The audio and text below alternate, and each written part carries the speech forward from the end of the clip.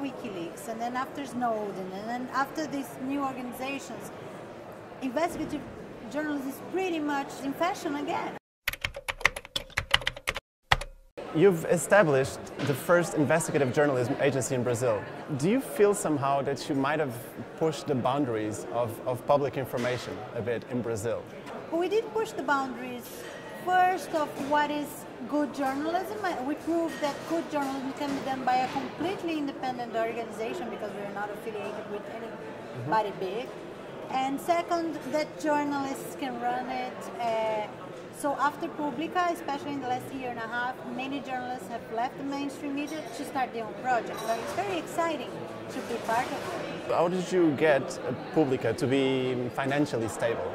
We managed funds through international foundations, and now since 3 years ago we started doing crowdfunding. So we crowdfund for our main investigations, which are the ones we really want to do, and we have specific projects. So for instance, if we want to do a project about the banking system, then we have people who are interested in that issue who are willing to fund. But in all of our projects we have like a clause that says that they cannot have any interference or see the project, see the journalism before it's published. And it's been a very interesting run.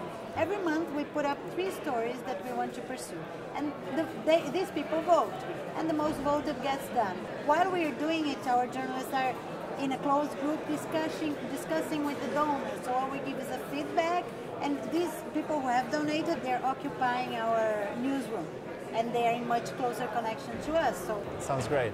You mentioned on your website that there is no such thing as a crisis. There is no crisis in journalism, but actually a renewal, a reform. Which role does Pública play in this reform, in this renewal?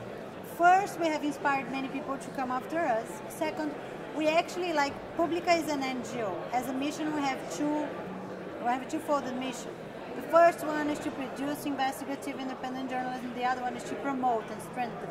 So we have actually incubated other organizations. We provide a lot of support when we have the time, of course, and we give away scholarships for independent journalists to carry out their investigations. Next week, we're going to open a house which is called Casa Pública. It's a space that will provide the political support that these journalists need, because meanwhile the mainstream media doesn't recognize that there is this new generation going on.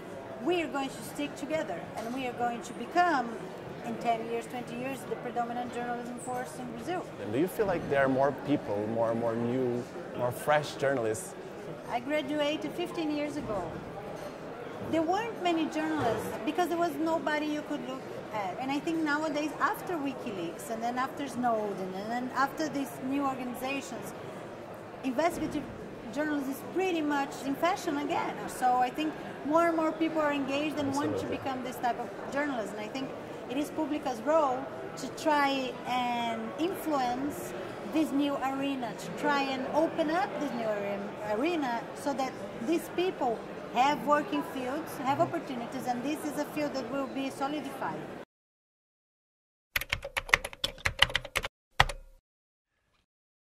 Journalists often are on the side of the fanatical protection of copyright, which is absurd, because the duty of artists and journalists is to spread information as much as possible.